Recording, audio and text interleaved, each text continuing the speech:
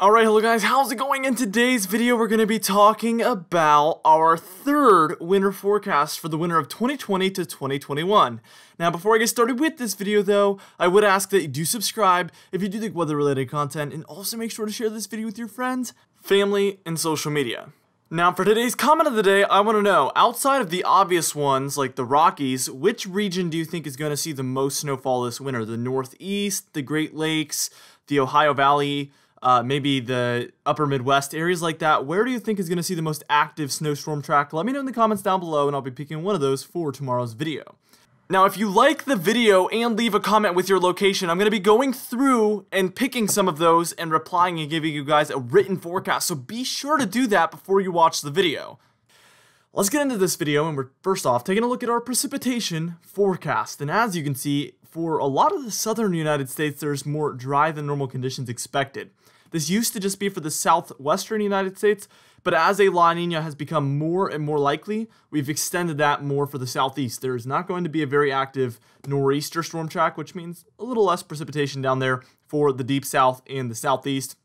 Very typical in this type of pattern, so I decided to make that extension. I think that was a really good move. All right, now let's take a look at the moderately below average precipitation, which is still reserved for the southwest, California, southern Nevada, Arizona, southern New Mexico, and then southwestern Texas. All are expecting some moderately below average precipitation. All right, now what we're going to do is we're going to move on and we're going to take a look at the above average precipitation, which might mean more snowfall as well.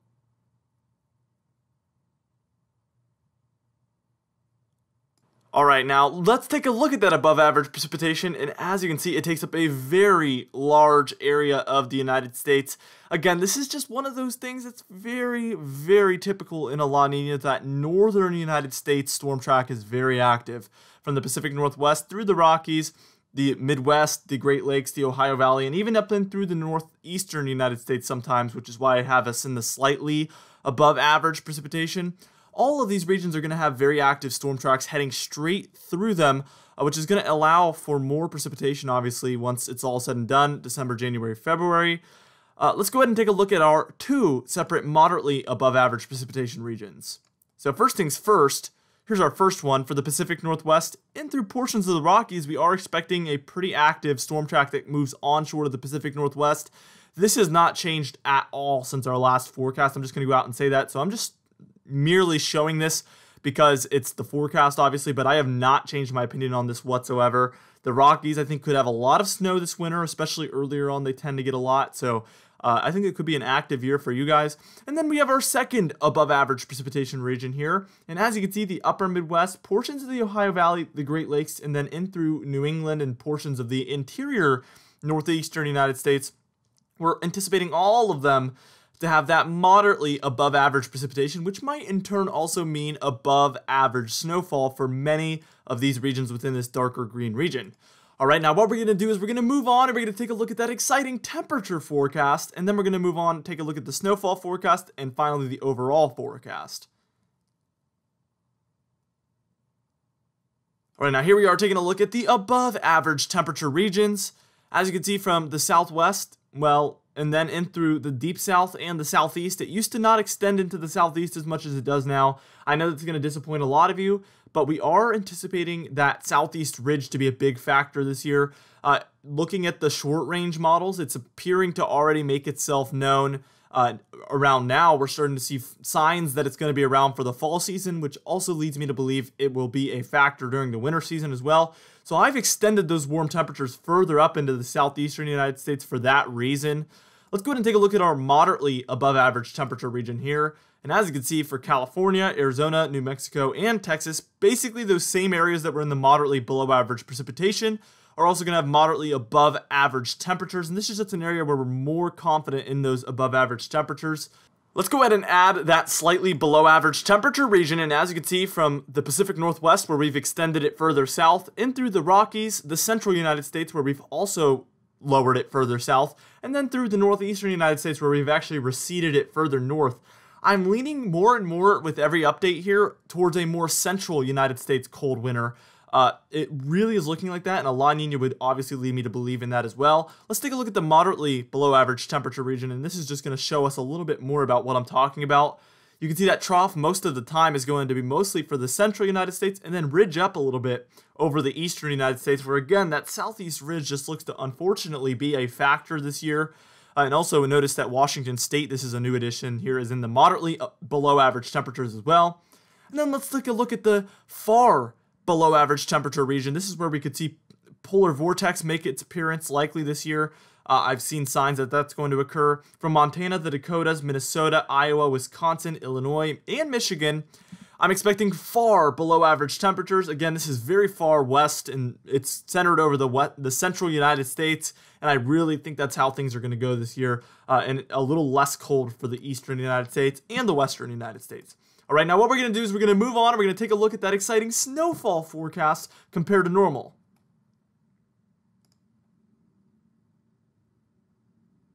All right, now we're starting things out with our above average snowfall here, and as you can see, it basically takes up all of those areas where we're expecting above average precipitation.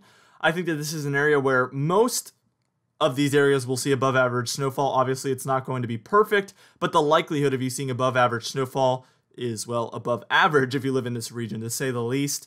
And let's go ahead and take a look at the two moderately above average snowfall regions here, and as you can see, it's for those two moderately above average precipitation regions. So basically, if you're in above average precipitation and below average temperatures, that's going to be the two only factors that I would use really to decide if you're going to be in the above average or below average snowfall. This is really just a reanalysis of the precipitation forecast and temperature forecast combined to give you guys an idea of what the snowfall anomalies could indeed look like. So as you can see, for that Pacific Northwest and through the Rockies region, moderately above average, as well as for the Ohio Valley, Great Lakes, and New England states. But a lot of the Mid-Atlantic as well is in that slightly above normal. I think you're going to be at least near normal, which is a huge, massive step above last year. So there is good news for all of us here in the United States. All right, now just real quick, here's our below average snowfall regions. And I understand that most of these areas do not ever get snowfall, but I just covered in everywhere that would have above average temperatures or below average precipitation or both. So as you can see, California, Nevada, Arizona, New Mexico, Texas, and then in through the deep south and the southeast, a lot of these regions could expect slightly below average snowfall to none at all. All right, now what we're going to do is we're going to move on and take a look at that exciting overall forecast. All right, now here we are taking a look at that overall forecast, and there's a lot to go over. This one has changed significantly. I've used brighter colors this time around. I think this one looks a lot more lively. I decided to just change it up a little bit. As you can see, for the Northwest, cold and stormy. It used to kind of just be stormy, but now we're anticipating a little bit colder than normal conditions there than what I was originally anticipating. So I think we could definitely be taking a look at some colder conditions moving into that region alongside those storms.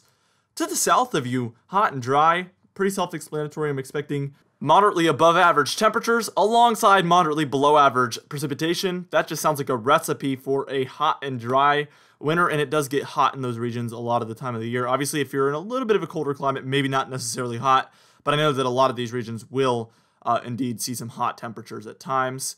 All right, now mountain snow there for that white region. That's pretty obvious. I don't need to talk about that too much, except for the fact that I expect above average mountain snow, actually. So not only are you, of course, going to see mountain snow, but you're also going to see more than what would be typical. Now, in that deep blue region just to the east of there, cold and snowy, this hasn't changed much. I do anticipate that this area is going to see quite a bit of cold and quite a bit of snow, to say the least. To the north of there, Arctic invasions for that pink region. That's where we have those far below average temperatures expected. Frequent Arctic invasions that are going to bring, very far below average temperatures.